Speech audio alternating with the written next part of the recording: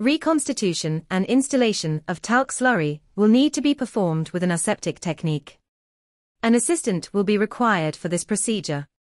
Before the procedure, verify that patient consent has been obtained. Junior residents or medical officers administering talc for the first time will need to be supervised by a senior doctor. Step 1. Position the patient comfortably, with adequate space and easy access to the installation site. Step 2.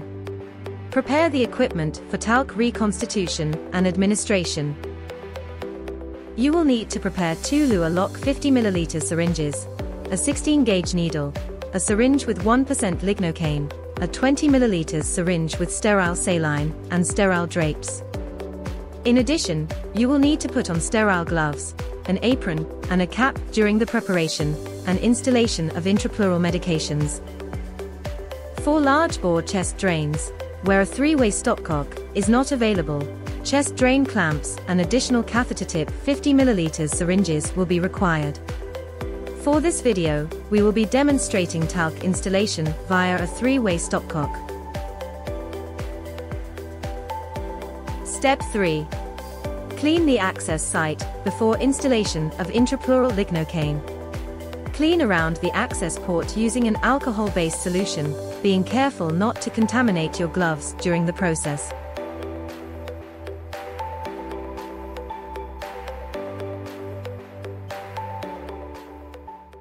Place sterile drapes around the area as required. For this video, a 3-way stopcock with a 1-bar valve is used, as shown in the diagram on the left. For this configuration, the direction that the valve is pointing towards is off. Always turn the stopcock valve or clamp off to the patient, as shown on the diagram to the left, before removing the protective cover of the access port. This is to prevent inadvertent entry of air into the pleural space. After the syringe containing saline or medications to be instilled is connected to the access port, turn the clamp off to the underwater sealed drainage system, as shown on the right. This will allow you to instill saline or medications into the pleural space. Remember to turn the clamp off to the patient before removing the syringe.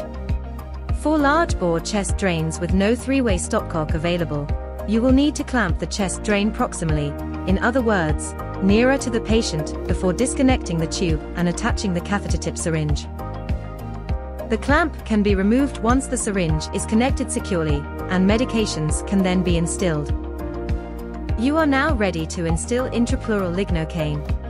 Ideally, lignocaine should be instilled at least 3 to 5 minutes before talc is administered. Turn the 3-way stopcock valve off to the patient. Remove the protective cover of the access port, and clean the exposed port using an alcohol-based solution.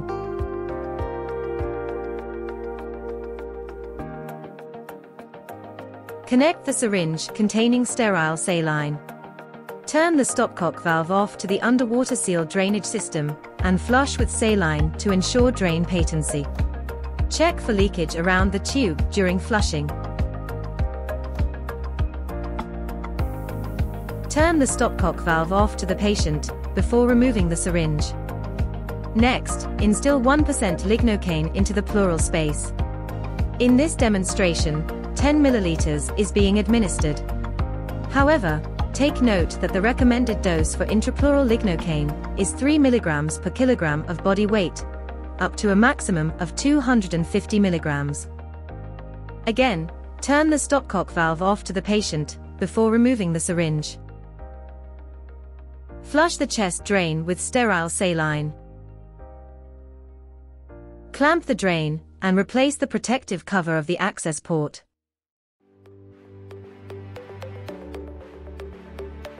Step 4. Talc reconstitution. With the help of an assistant, carefully remove the talc bottle from its sterile packaging. Clarify the dose of talc to be administered, to avoid errors during reconstitution and installation of talc slurry. In this video, we will be preparing 4 grams of talc slurry.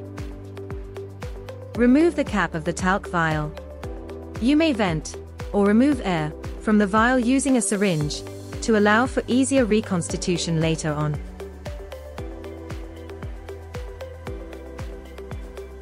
Slowly inject 50 milliliters of sterile saline into the vial. You will encounter resistance due to buildup of pressure. To release this pressure, you may intermittently vent or remove air from the vial before injecting more saline. Do this by releasing pressure on the syringe or pulling on the plunger to remove air. This should facilitate injection of the remaining saline into the talc vial. This vial contains 4 grams of talc, giving us a concentration of 4 grams per 50 milliliters of talc slurry. After injection of saline, swirl the vial to disperse the talc powder evenly. Next, aspirate the contents back into the 50 milliliter syringe. You may introduce some air into the vial to facilitate this. Aspirate 25 milliliters of talc slurry into each of the 50 milliliter syringes.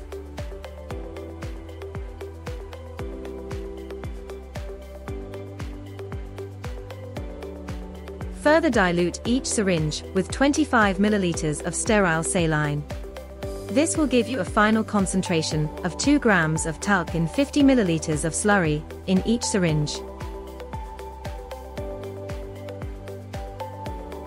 Gently agitate the solution to disperse the talc evenly. You may draw some additional air into the syringe to facilitate mixing, but remember to remove the air from each syringe before talc instillation. Talc slurry should be used immediately after preparation, otherwise, it should be stored in a refrigerator and discarded, if not used, within 12 hours. Step 5. Instillation of talc slurry. Just prior to instillation, if you see any settling or precipitation of talc powder, you may agitate the solution again to redisperse the talc. Remove air from the syringe, and slowly instill talc slurry into the pleural space. Remember to turn the stopcock valve off to the patient, before removing the protective cover of the access port.